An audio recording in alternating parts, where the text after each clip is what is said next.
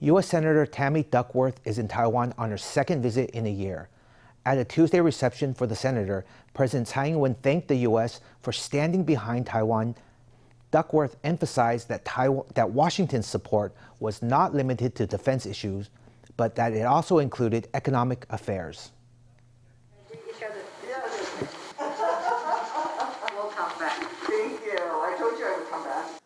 Warm greetings are exchanged as the two meet again. It's U.S. Senator Tammy Duckworth's second visit to Taiwan in a year, and President Tsai Ing-wen once again received the senator in person. Last June, Duckworth had arrived by military plane. During her 3-hour whirlwind visit, she announced that the U.S. would donate vaccines to Taiwan. At the time, Senator Duckworth said that the United States would not let Taiwan stand alone. This statement was quite moving to the people of Taiwan. I would like to thank the U.S. government and Congress for prioritizing the peace and stability of the Taiwan Strait. I would also like to thank Senator Duckworth in particular for her many years of attention to Taiwan security issues. I am so pleased to be here to, again, reiterate that the United States stands with Taiwan and you will not stand alone. Duckworth serves on the Senate's Armed Services Committee and is a long-term friend of Taiwan.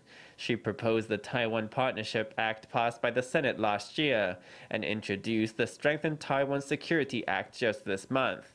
She also signed a letter to U.S. President Joe Biden calling for Taiwan to be included in the Indo-Pacific Economic Framework for Prosperity. On Tuesday, she reiterated that the U.S. stood behind Taiwan. So while I want to emphasize our support for Taiwan security, I do want to say that it is more than just about military, it's also about the economy. I will close by saying that there is tremendous support for Taiwan within the legislative branch. Our president has shown his support for Taiwan. You've heard from our military.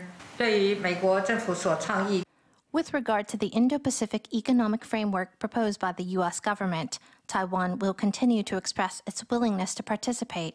We also expect that, in the short term, Taiwan and the U.S. will take new steps to develop concrete plans that deepen the Taiwan-U.S. economic and trade partnership. President Tsai said new paths would be paved for even closer Taiwan-U.S. cooperation.